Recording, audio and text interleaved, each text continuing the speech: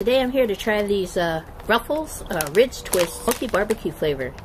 And this is Aja Wilson, from a power forward with the Las Vegas Aces. So I guess she's